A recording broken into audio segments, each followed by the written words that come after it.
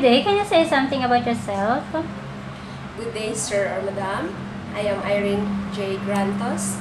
I am 35 years old and I am married. I am blessed with one child, a 4 years old boy. Tell me about your working experience.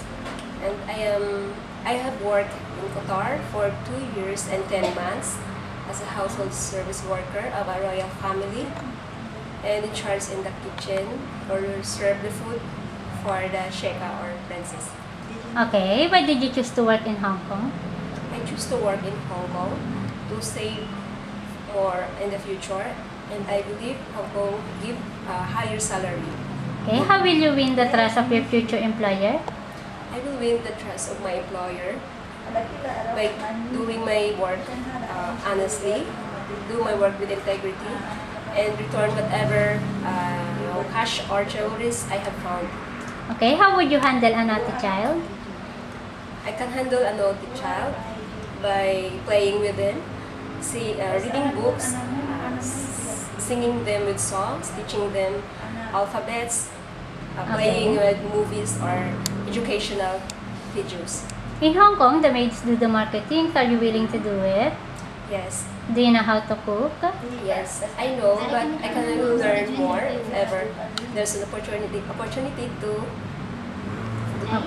cook on your own. Can you operate electrical appliances? Yes, I can operate electrical appliances like vacuum cleaner, floor polisher. Okay, your duties in Hong Kong will be doing all the household chores and at the same time taking good care of 4 adults and 2 children. So how could you handle this kind of situation?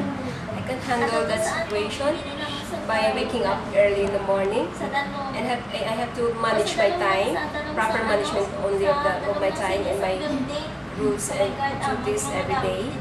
Okay, in case you found something like money inside the pocket while washing your employer's clothes or you found jewelry while cleaning the house, what will you do? I will return that to my employer. Is it okay with you if your day off is during weekdays? Yes. What if during your day off, then your employers ask you not to take your day off because they have something important to do, so what will you do? Yes, it's okay for me. It's her decision. I will follow whatever it is. Would you like to say something to your future employer? Sa office, ma'am. For my future employer, thank you for the opportunity you give as a helper.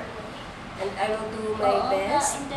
I promise to finish my contract within 2 years. And if ever, it will be extended if ever you want.